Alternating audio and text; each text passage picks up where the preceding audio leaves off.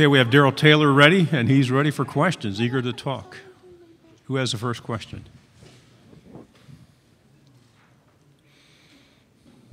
Talk about your spring practice and how the teams look so far and what you think the team's main goals are.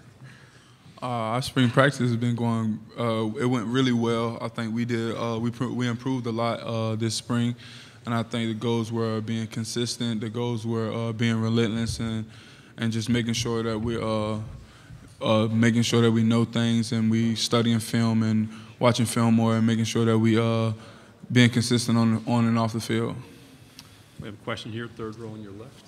Hey, Daniel was saying earlier that you guys don't really think about last year. You're just mainly focusing on this year. I was wondering what your thoughts about that were. How much of it is just taking what happened last year into this year? How much of that is just kind of wiping the slate clean? Yeah, I think it, piggybacking off what he said, I think it is wiping the slate clean. I think it's worrying about what we have to focus on this year so we can be as successful as we want to be and so we can be consistent this year. Right here in the middle on the end. Hey, Darrell, Tatum Everett out of Fox Nashville. Coach Pruitt talked about how he's been more focused on building the relationships with you as players this offseason as opposed to last year in his first offseason with you guys. How has your relationship with Coach Pruitt evolved this offseason? I think he's been around us a lot more, and I think he's talked with players individually as we leave. Like when we leave, we do exit meetings. I think he get with players and get to know them and maybe spend like an hour with them just talking to them about football or whether it's just talking to them about life. And I think we've built a better relationship than we had last year. And I think that's been helpful for a lot of our players. Gentleman on the third row to your right. Hey, Darrell, did you feel like by the last two games, did the rigors of a new coach, new strength and conditioning, a tough schedule, did that kind of take its toll and cause you guys to maybe run out of gas? It seemed like you were playing pretty good football coming out of the bye week, but those last two games, certainly not what you guys wanted. Was that more just the two bad days happened to come at the end, or did you guys feel maybe more emotionally and physically spent because of all that happened the past 12 months? I think that was just us maybe not doing what we were supposed to do, but I think just if we just stay the course and we work on the things that we need to work on, we'll be successful through a whole season. Okay, on the right against the wall. Michael Bratton from Saturday Down South. How big of an advantage is it for you and your teammates, going into year two? You've already been in Jeremy Pruitt's system for a year in the strength conditioning staff. How big of an advantage will that be going into the second year of the program? I think it'll be a big advantage because we have some returning starters that know what they're doing, knowing how to do it and know why to do it. So I think that's definitely a big key for us coming back into this season this year. On your right again. You're one of the most productive linebackers in the SEC last season. What are you looking forward to achieving most personally? I'm just looking to be more consistent this year and looking to put my teammates and my team in the best opportunity that we can be in to win.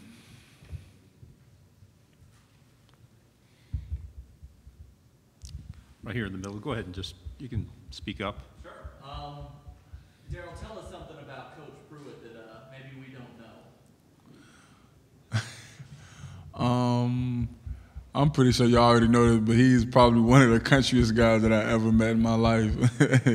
No, he's from Alabama, but he's probably one of the countryest guys that I've ever met in my life. And I think it's pretty funny because when he yells at us, it's like, Coach Pruitt, that's pretty funny what you're saying. And how you say it. He does not like that. He'll just make you run for it, but it's all good. We all in condition, so. Okay, back here again on the right. You passed up an opportunity to go to the NFL. What were some of the biggest reasons you wanted to come back for your senior season? Well, the first reason is because I wanted to come back and get my degree, make sure I graduate and doing those things to help myself to be successful off the field. And I wanted to have another shot to play football in college and with my teammates again, just to play at the University of Tennessee to get that one last experience. To your left over here by the cameras. Hey, man, Caleb No, WVLT in Knoxville. Jeremy Pruitt gets the reputation of being kind of a no-nonsense guy, cut straight to it. Is he like that on a personal level with the guys on the team too, or is that more of just what we see from the outside? Yeah, that's definitely more what y'all see from the outside. But I think he jokes just like the player does. We were just in a meeting. He was in a meeting with the outside linebackers, and we were just joking about how a guy was in the wrong stance in a certain defense, and it was pretty funny. We have a good time doing that with him. To your left here on the second row. Darrell, talk about you learned a lot from Derek Barnett when he was there, and you being a senior this year. Talk about what you want to teach some of the younger pass rushers that you learned from Derek that you could teach them. The things I learned from Derek was just jumping off the ball and using your strength in the pass rush game. But he was more of a bigger guy, and I like to use my speed. I've gotten bigger, but I like to use my speed. So I just want to, when I talk to the young guy, I just tell them to use what works for them, whether it's speed, power, or whatever it is. Use what works for you, and then you perfect that. Back here again to your right. Did you have a relationship with Coach Ansley before he became defensive coordinator, and what was your impression on him just exiting the spring? No, I really didn't have a relationship with him before he came here. I kind of got to know him when he got here, and I think our relationship is pretty good, and I've learned a lot from him since he's been here. We have about 5 more minutes. Is there anything else? He came all this way. Over here. Okay, here we go. We had Daniel Batuli in here earlier and asking him about the team, and he said he wanted the guys in the defense to be violent and confident.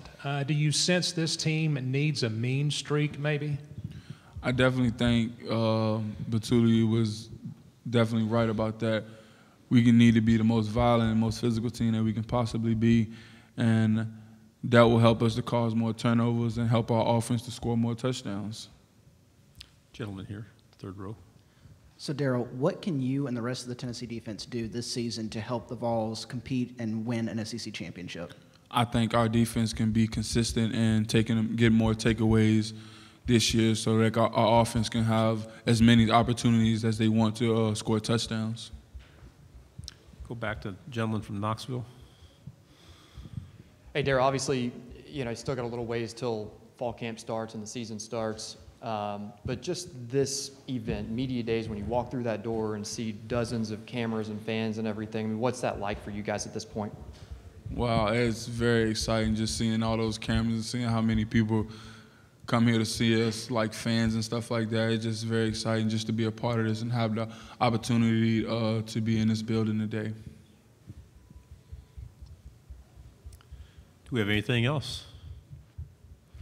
Thank you very much for your time, and good luck this season. Thank you.